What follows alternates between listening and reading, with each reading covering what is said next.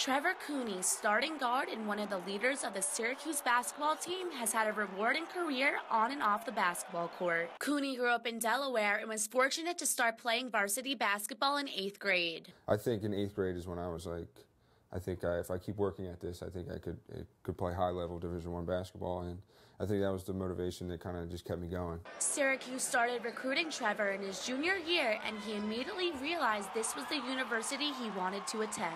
When you're recruited as an athlete, you get so many official visits, and you can go to anywhere in the country who's ever recruiting you, and I only took one. I took it right here to Syracuse, and I didn't want to take it anywhere else. I knew exactly where I wanted to be. Current Syracuse co-captain Rakeem Christmas and Cooney had become friends playing AAU summer basketball in high school. The whole entire summer we spent together going to different tournaments and different camps, and I really got to know him as a friend and as a person. And he was an unbelievable player, but he's an even better guy off the floor. And when you meet someone like that, you know that you want to experience college with them, really. At the end of Cooney's first year of eligibility, Syracuse made an exciting run to the NCAA Final Four. Although his playing time was limited, Cooney was proving himself and beginning to earn Coach Jim Boeheim's trust. I work really hard, and it's something that I enjoy doing.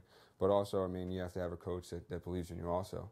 And that makes everything a lot easier, and having him believe in me, it gives me more confidence going out on the floor, and I think that's great, and that's one thing that I do love about him as a coach. With the loss of C.J. Fair, Jeremy Grant, and Tyler Ennis, Trevor has often played full games this season without being taken out. He realizes the importance of conditioning. Off the court, Cooney is a communications rhetorical studies major and has a great support system for balancing academics with basketball. We have a good academic advisor, Joe Fields, who really helps us, and I think without him, I don't know where any of us on the team would be, really.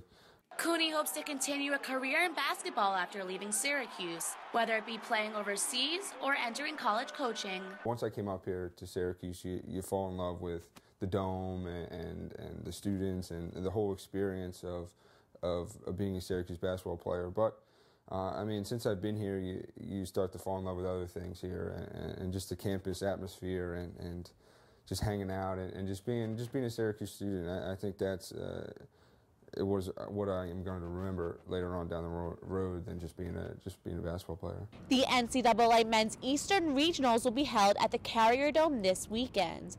Although he'll prefer the Orange to participating in the tournament, Trevor Cooney cannot be happier with his experiences on and off the court at Syracuse, and he's truly looking forward to leading his team next year.